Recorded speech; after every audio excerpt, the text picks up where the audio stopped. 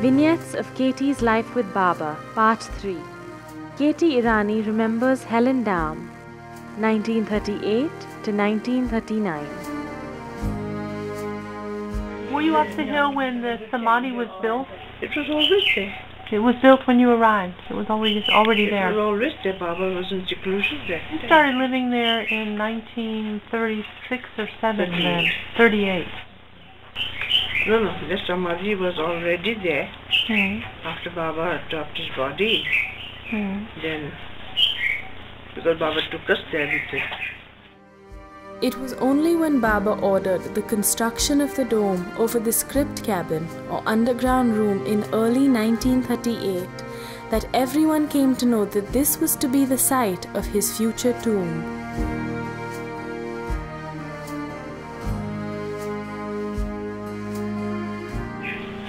He said, after I drop my body, I will lie down, I will lay here.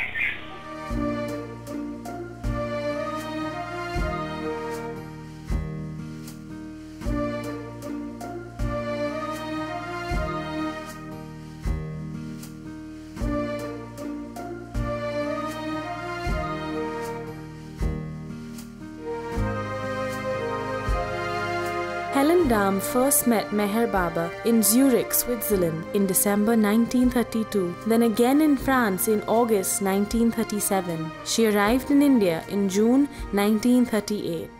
When Helen Dahm came, Baba asked her to paint it. You were there when she was painting it. Oh yeah.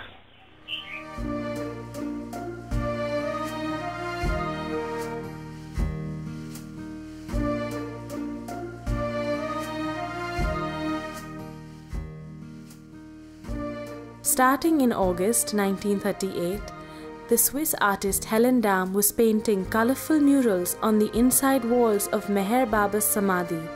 She was absorbed in her work from morning to evening. He would instruct Helen what to do, what he wanted. Like he would instruct Rana to do that big painting, that, you know. The chart or the big painting of... Or the portrait of Baba? No, portrait was different, but this one which he, it says seven reality. Yeah. Baba would say, put an animal here, put this here, put this. So only Rana and Baba.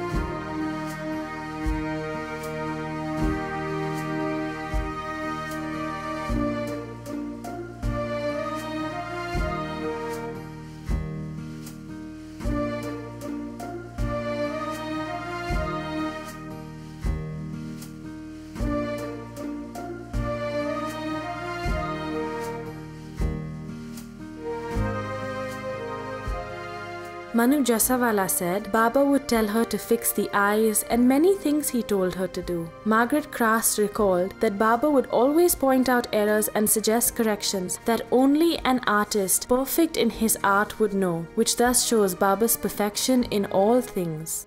Helen, he asked. She was quite old, you know. Over 50, I think. And she had to stand up on this high thing there, and this old woman to work in the heat.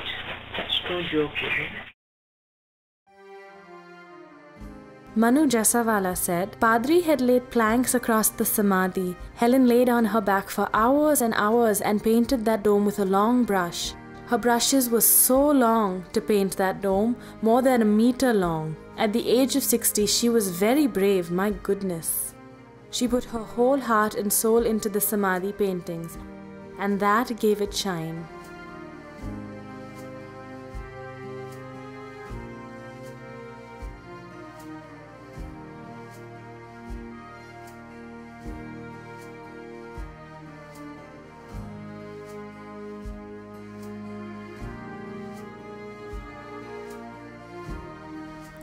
Meera liked the paintings very much. Baba's expression was so beautiful at first, so lovely, the eyes so melting, full of compassion and love. The eyes were soft and gentle originally, with a lovely, sweet expression. So she did a good job. Then after she left Baba, went back home. She was not known by anyone before that. She was a Swiss German, I think. And when she returned back, she became so famous. She did so many artworks. She had exhibitions and art in the art gallery, and she became well known.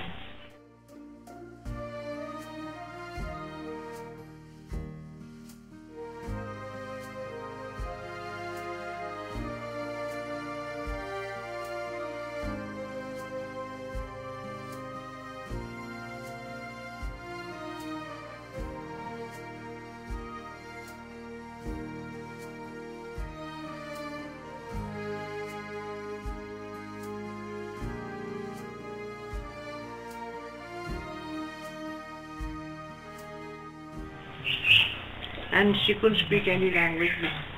I mean, we didn't speak any German, so we didn't understand it. So we just speak sign language. Hello, Helen. Hi.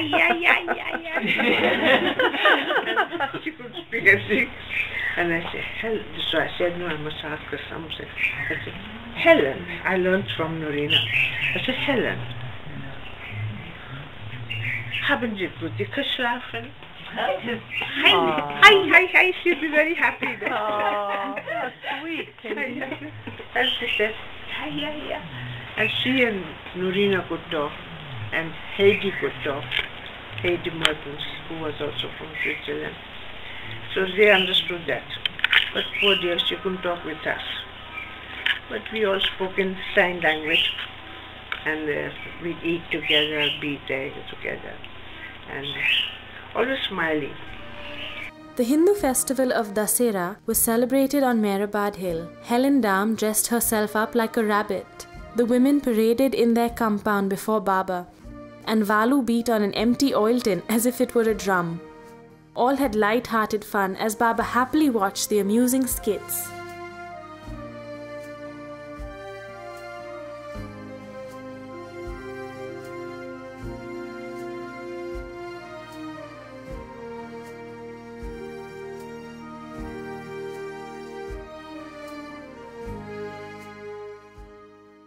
Happy with Baba, yeah. Norina would explain to her, Baba would give discourse, Norina would explain to her.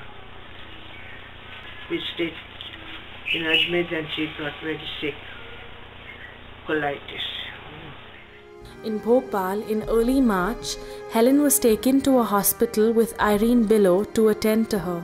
After 2 weeks, Helen rejoined Baba's group in Jabalpur. Baba would send her messages. Helen, do your best to feel well and happy and help the doctor all you can by not worrying. You will get well and get stronger than you have been for some time. I will help you. I am always helping you. And I am always with you. And then she had to go back home, so Baba sent her. But she was with us on the blue bus. She wasn't keeping well.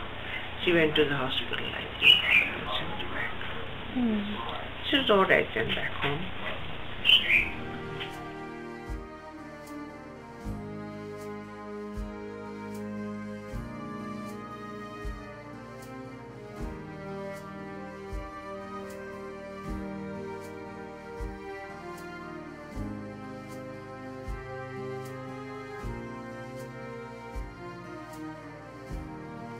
In mid-April 1939, Helen and Heidi Mertens returned to Switzerland.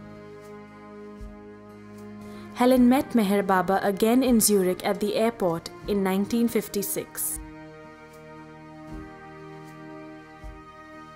Helen was transformed by her experience in India.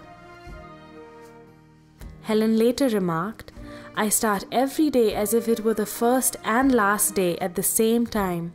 This is the great tension between birth and death." Helen's motto was, "Everything depends upon grace." One can express all of one's spiritual quality through art, but one must put all one's heart into it. Art is one of the sources through which the soul expresses itself and inspires others. But to express art thoroughly, one must have the inner emotions thoroughly opened. I love artists, for through art one can express oneself beautifully. When inspired with love, art leads to higher realms.